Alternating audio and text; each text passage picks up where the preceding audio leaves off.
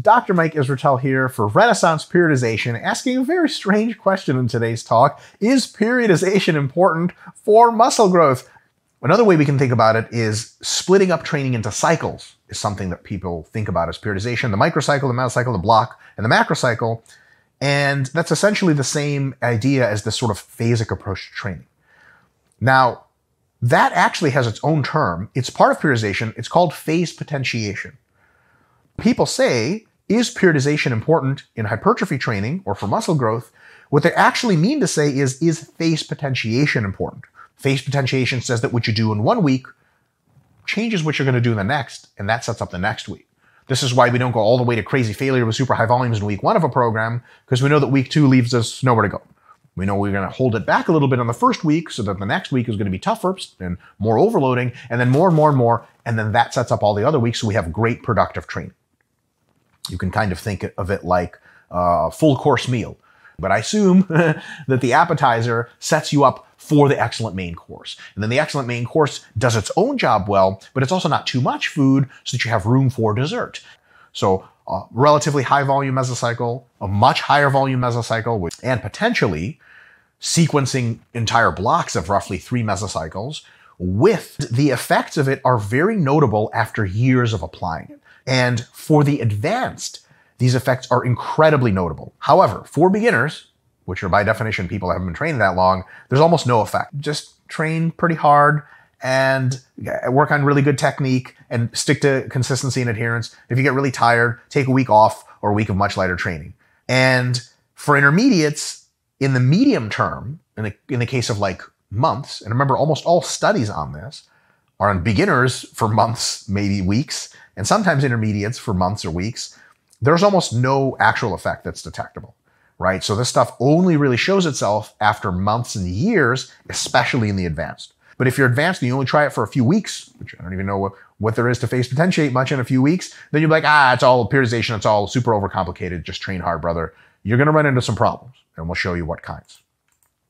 All right, so if phase potentiation doesn't actually make a big difference for intermediates, what does make a big difference for intermediates? What should you be focusing as far as the whole background of periodization if phase potentiation is not it? So phase potentiation is actually second to last. They need to focus on specificity, overload, and fatigue management. What does this mean? For specificity, for intermediates, that means train the muscles you want to grow with exercises and techniques that target the muscles as limiting factors. I'm doing tons of squats, like everyone said. When I was a beginner, it worked, but like squats just don't grow my quads anymore. What do I do? Well, as an intermediate, it's time to really focus on specificity. So it's time to ask yourself, do I feel my quads in the squat? Like, not really. I mostly feel my glutes. Are the quads what fail when I'm squatting all the way super close to failure? Like, no, actually my lower back just starts to get tired and that's why I have to rack the weight. Well, gee whiz, you're doing a really bad job on specificity. That's the most important training principle. So it's no surprise your quads aren't growing. So either alter your squat stance or switch to another exercise as a first exercise that really taxes your quads. Maybe you switch to hack squats as a first exercise, still squatting, but later in the program. So it's super important that you get that right. Otherwise, you just float along for years, not growing certain muscles. Number 2, overload. It means train hard and make the training harder over time. Fundamentally, overload means training harder, maybe not than the exact last time, but look, over time, you got to train hard. And a lot of intermediates miss this last part. Fatigue management is crucial. And for them, that means, first of all, not training more than they can recover from. If you've tried 20 sets of chest for weeks on end, and your chest just gets tired and you get weaker and you get hurt, stop doing that. Try 10 sets of chest per week and see if you can slowly work up to 12 or 15. Every roughly 4 to 8 weeks, you're gonna have to take it easy. Either take a week off or take a week of deload to refresh and recharge and keep going. When does phase potentiation actually become more important? Well, just by sticking to specificity, overload, and fatigue management, you'll get amazing gains for years, maybe the first 5 years of your training career, maybe even longer. Now, eventually towards the end of that 5-year period, you'll have to start focusing on the training principles that are between the first 3 and phase potentiation, which is to say, you'll have to find a frequency that works for you for some muscles and maybe start altering your frequency a little bit here and there. Like, You can get great gains training your biceps once a week for a little while as a beginner, but as an intermediate, you might realize that 2 and 3 times a week bicep training just works way better. And somebody might have told you, here's a really great program where you train your hamstrings 4 times a week, but you can't do that because you can't personally recover from it. So you might have to adjust your frequency to 2 times a week or something like that. Variation, right? Variation is something you'll have to figure out. You'll have to choose the right exercises for you. You'll have to choose the right loading ranges or the fractions of the loading ranges you use. Do you train mostly heavy, mostly light, or mostly in between? And the right kind of tempos. Do you do slow eccentrics? When do you do those? And of course, knowing when to rotate them in and out. When have squats become stale? When have leg presses become stale? When is it time to replace with hack squats? So on and so forth. And of course, all of this is threaded in with individualization. Which one of these work best for you? Maybe not.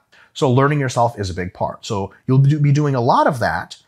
Your deloads will no longer get rid of all of your fatigue, right? There's some psychological fatigue, some hormonal fatigue, and some joint and connective tissue fatigue that just hangs around longer than a week.